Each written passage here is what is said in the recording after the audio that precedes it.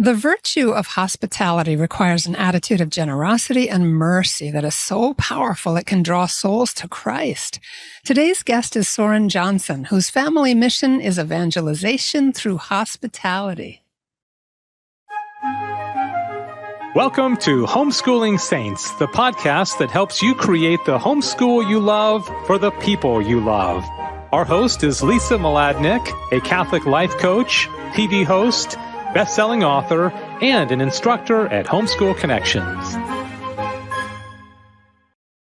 Before we get started, remember to subscribe to this podcast so you never miss an episode. And if you're watching on YouTube, click the bell to join our channel.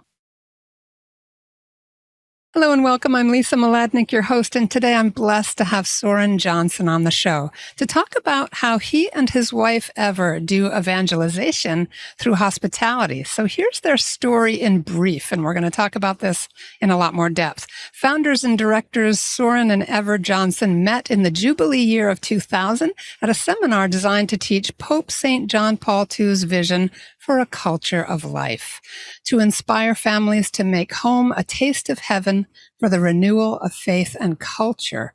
The Johnsons founded the nonprofit in 2006 and hosted seminars and fostered community in Washington, D.C. area parishes from 2006 to 2014. In 2014, the ministry opened Trinity House Café and Market in Leesburg, Virginia, to engage the community with a public representation of the domestic church. Intriguing, right?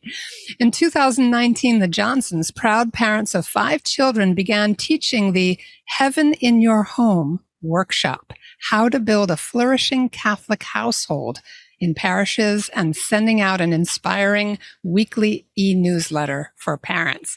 So in 2021, they started the first parish-based Trinity House community group to give families a place to grow in living out and passing on the faith. And beginning in the summer of 2023, this plug-and-play model of all-family ministry is now available to any parish in English or Spanish through an annual subscription. And you can find Soren and Ever Johnson and their beautiful ministry at trinityhousecommunity.org. That's in the show notes. You can also check out their cafe page at trinityhousecafe.com. My goodness, what an amazing way of life, Soren. Welcome to the show. Thank you so much, Lisa. Great to be here. Oh, man, this is such an honor. So if you wouldn't mind, just give us your personal brief history of what got you and Ever and your family all moving into this space of hospitality as a means of evangelization. Well, I married up. I married into a movement. I married into Texas and into the Irish. My wife is from a family of 12, and she grew up in a beautiful daily witness of hospitality and of really taking the faith seriously in the home. So she was blessed to look back on a childhood where you weren't exactly sure who was coming to visit for dinner that evening. And then she also grew up in a restaurant family, so she was behind the counter helping customers and just developed a love for that. And meanwhile, I grew up next door to my grandmother, who was widowed at an earlier age, and she took on a mission of hospitality. And she would host refugees, immigrants, visiting missionaries who were coming through our town. And so her home was a revolving door. And so she even had an apartment in her home where, she was always hosting people, and she called it the prophet's chamber, because she was like the widow of Zarephath in the Old Testament, who just, okay, who are we hosting now? Wow. So I guess I grew up with such a beautiful example there. My goodness, that is astonishing. Just the way the Lord had the two of you cross paths, and you both had this very similar thread running through your lives. Wow. Yes. That's amazing. Really, so take us into a little bit of the two of you meet at this event, which we mentioned in your bio. Yeah. and you were both inspired. And at some point, obviously, you got married and started having your 5 children. What did it look like as that family vision started to evolve? Yes. Well, we both obviously wanted to raise our children in the fullness and the joy of the faith. We had both been blessed with experiences where we got to see what we call an immersive Catholic environment, or an immersive Catholic experience. If you've ever been to Poland or in other countries where, the air is just thick with the beauty of the faith as it permeates so many different aspects of culture. So we had that vision and dream. But I have to say, when we had our first child, it was kind of like so many parents, just backs against the wall, not sleeping much.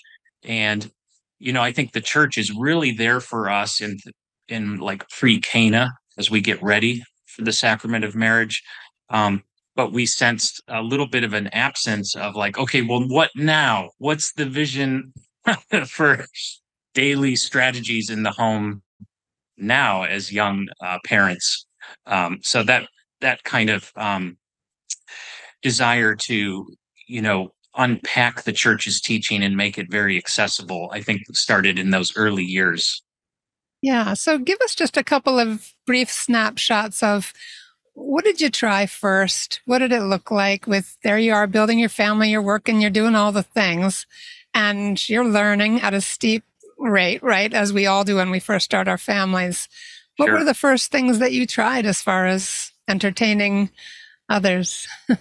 Yeah, I think it was really just opening our doors. Again, marrying into a big family, the doors are open to my sisters-in-law, brothers-in-law, the cousins. That was there from the beginning of our marriage. I think we wanted to emulate what we grew up with, and that is, the home is not just it is a private place. It's a sacred place, but it's also a place where the doors can be open and people can glimpse God's love and God's graces can flow through the home. So I think that just it looked and felt like simply hosting, even in the midst of the chaos and the diapers and, who really slept last night, My guess is too that when you have that attitude of the door is open and people are welcome, that you probably don't sweat the small stuff, like there might be some dust on the furniture or maybe unfolded laundry on a chair or whatever that might be. Right. Yeah.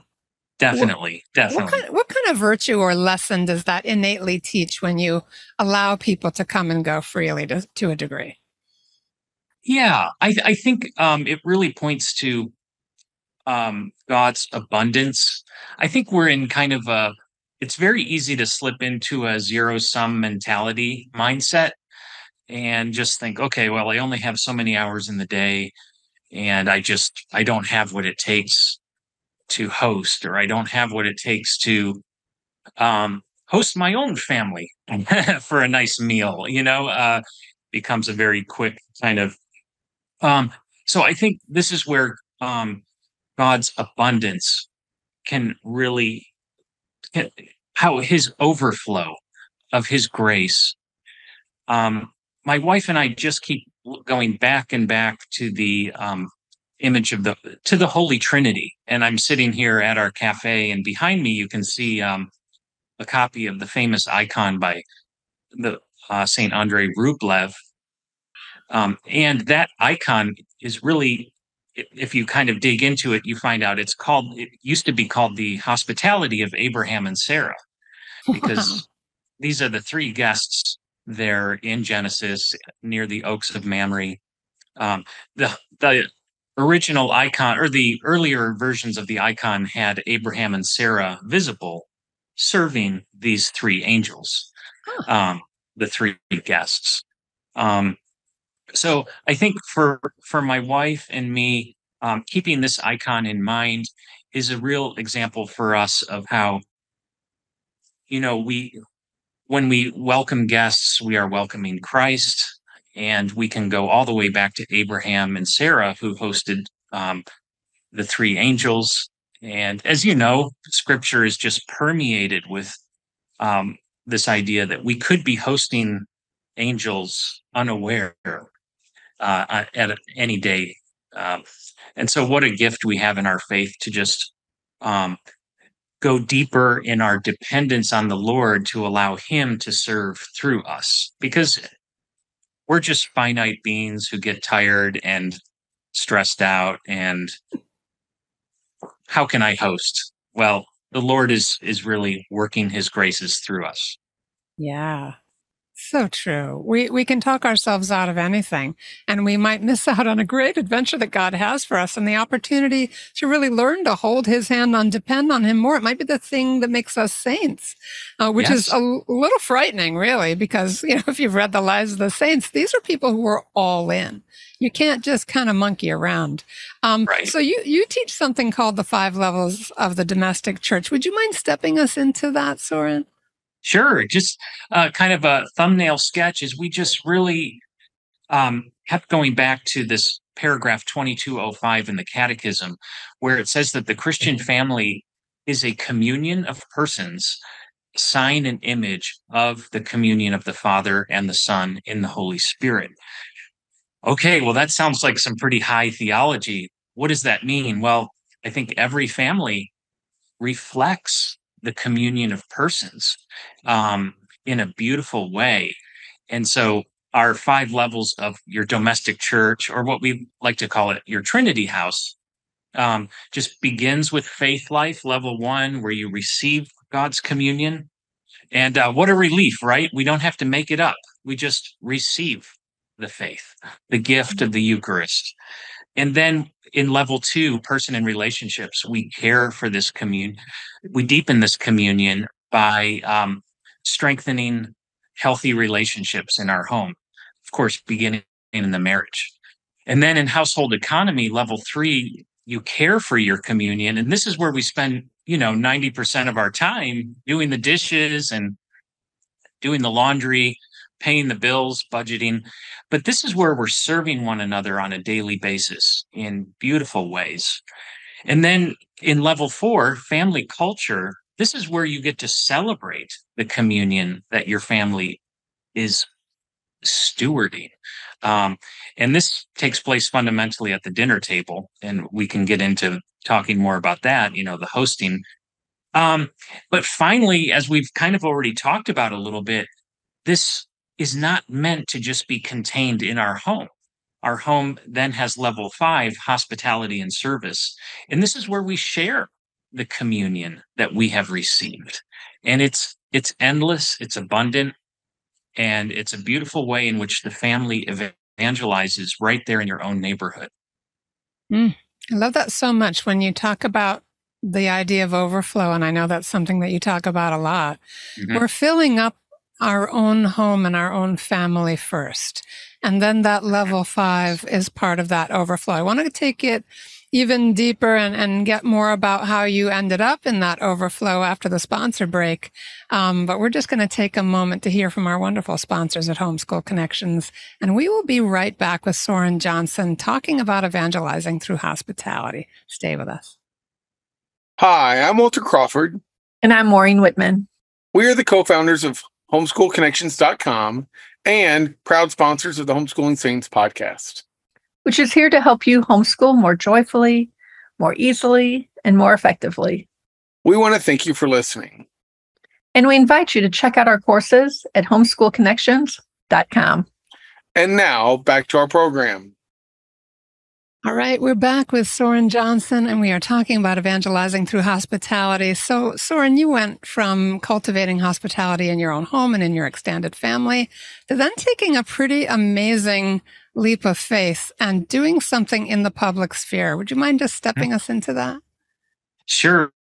Well, we had been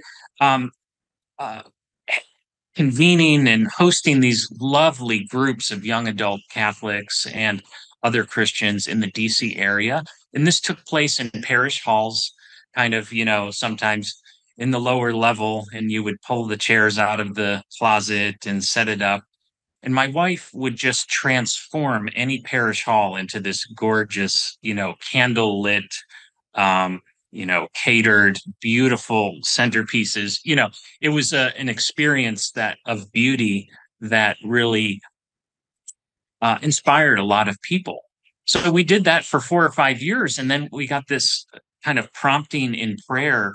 Why are we doing this kind of hidden away in parish halls? Why don't we go to the public square? Wow. So we put the kind of vision, the idea in front of our prospective supporters, and they said, let's make this happen together. So we raised the seed capital to lease a beautiful home. It's built in 1795. It's in the heart of Old Town Leesburg, Virginia, which is 1 hour west of DC. And we've been here for 9 years. This October, we opened on the Feast of St. Therese in 2014. Wow. She's one of my favorites. My daughter is named for her October 1st. All right. That's exciting. Oh my gosh. So you have a little bit of a Carmelite connection too. That's yes, fun for me because I'm a third order Carmelite. That's great. Yeah. All right. So you went through this business model of creating a presence in the community. Tell us a little bit about your vision for that, like what its objectives are, and maybe a little bit of how those play out for us, just so that we can kind of have a peek into your world. Sure. Well, when we kind of step back and look at the bigger context that we're all in, fewer and fewer people are stepping across the threshold of a church. Our culture is increasingly secular and pulling back from the practice of faith. And we can look back on a beautiful 2,000-year tradition of Christian hospitality in the public square, where Christians before us have said, it's not enough to just practice the faith in the privacy of our homes. We are called to love our neighbor as ourselves and serve them. And so I think in that broader context, we are kind of taking almost like the vestibule of the church and moving it into the public square and giving people a chance to glimpse the beauty. And that's really, we wanted those who stepped into the cafe to kind of have an immersive experience of beauty and peace. And then, you know what? Maybe the Lord will pull them towards his truth and goodness, but we'll begin with the beauty, which is accessible and recognizable to all. And so we really, it's amazing. We found this property, this home. It's at the corner of Church and Market Streets. Oh my goodness. Yes. That's amazing. Yes. And we are 3 blocks from our own 13,000 member parish, St. John the Apostle. Wow. So we have just an extraordinary opportunity here to host over 20,000 people per year who are coming through our doors. And the courthouse is right across the street from us. So every day we're hosting lots of people who are just in and out of the courthouse. And, they may have no faith. They may be Protestant. They may be Catholic, but, they can come here and just enjoy wonderful coffee, great food. And this is where we kind of go back to the Trinity icon that's behind me, as we talk about a welcome, listen, serve approach here at Trinity House Cafe. And briefly, on the left side of that icon is the Heavenly Father. And we talk about how he welcomes us to his table, the altar, and we are welcomed by him. And then right across from him on the far right side of the icon is the Holy Spirit. The Holy Spirit in the icon is the most kind of translucent, and the Holy Spirit listens to our prayers, accompanies us, is our advocate. And so we have the welcoming and the listening modeled by these two persons of the Trinity. And then finally, in the center of the icon is the Son. Jesus is sitting beneath the tree of life in the icon. His clothes are the darkest because he was incarnate. He is wearing purple and dark blue, the colors of a king. But he's serving us with his tree of life, but he's also inviting us to take up our cross in our journey to the Father's love. And so as we look at how we are made in the image of the Trinity, the image of God, we can think, how am I welcoming? How am I listening? How am I serving today in my family and beyond my family? And we hope that is glimpsed at Trinity House Cafe. Wow. So I'm just curious, on a given day, you're serving food, you're listening to people. What are some of the opportunities to serve other than the obvious, right? You're taking good care of them as customers. You're making a beautiful and welcoming environment. What has some of that listening drawn forward that you've been able to respond to? Sure. Well, we've got a great team of staff here. And, if you've got a line of customers, your first mission is to just deliver that food and drink in a timely manner. It's not going to be for a long conversation, but as we have just tried to cultivate this welcome, listen, serve approach that reflects the Trinity, we've had individuals come through our doors, begin to just spend a lot of time here, look around. Oh, we have a gift shop. Oh, we've got used books, beautiful, Catholic literature and theology. Oh, there's a crucifix. Oh, there's some icons. And they're able to, we've had at least two individuals say that their time at Trinity House brought them back to the church after a season in their life of being away from the church. Wow. So those are very special examples. Another one that I just love is that we have three beautiful couples who met right here at the cafe and then went on to get married.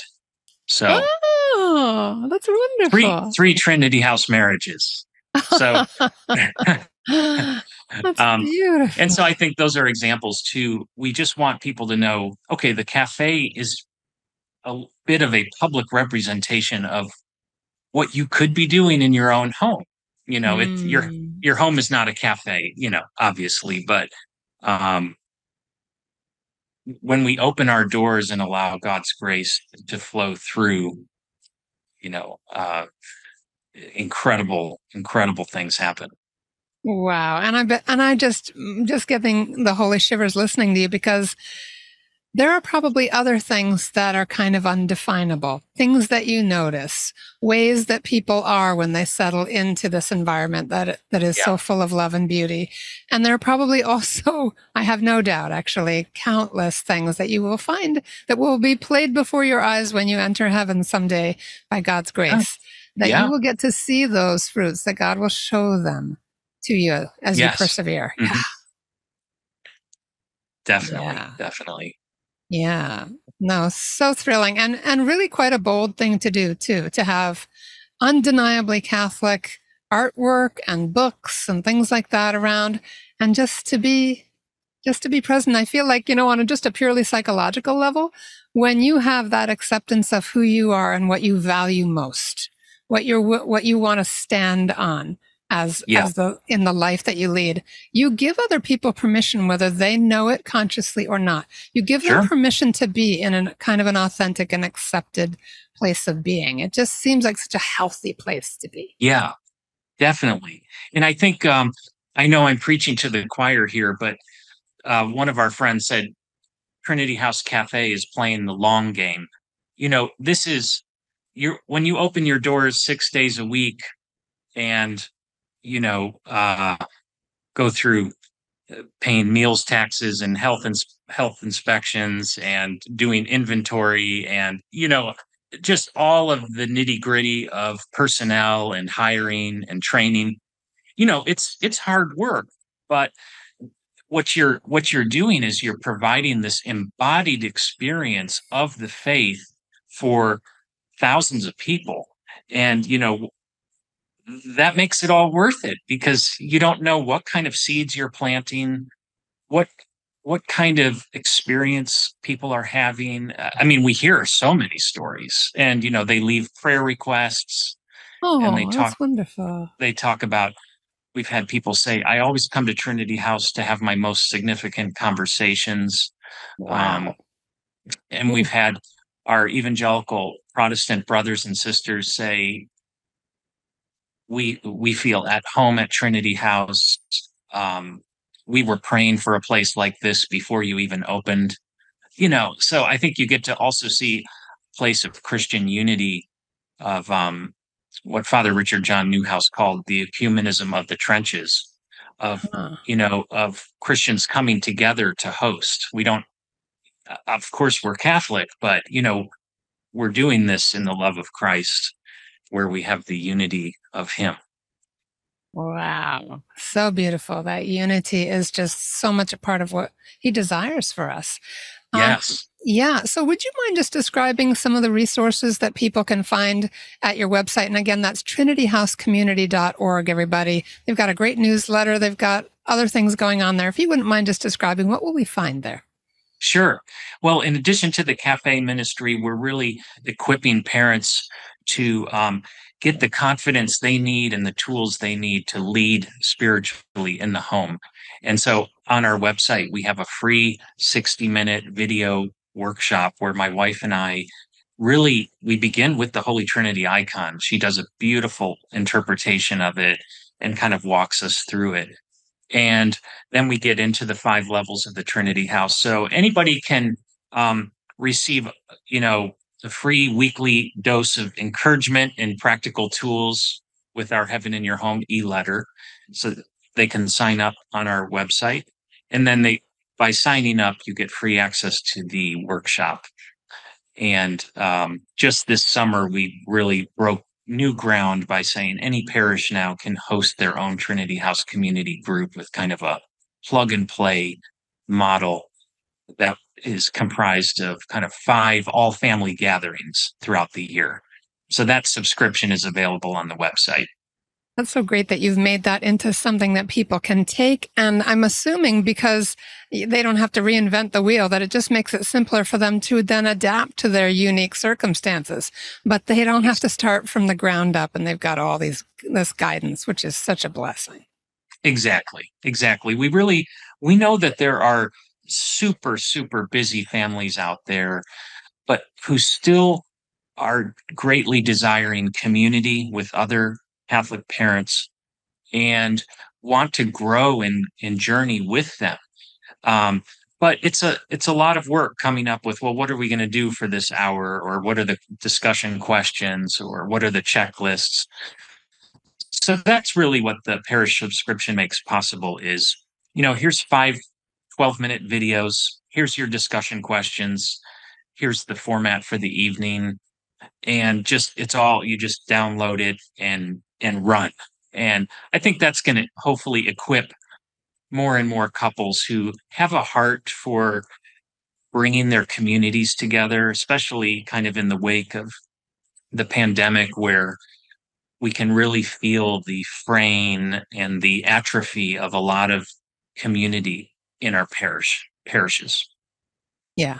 Yeah. There's a lot that's been broken, but as God always takes those kind of catastrophes and turns them into opportunities, we've seen an explosion because of the lockdowns and homeschooling and people finally seeing what was happening to their children in schools and things like that. So there's been a great awakening that I believe has strengthened us as much as our world is suffering.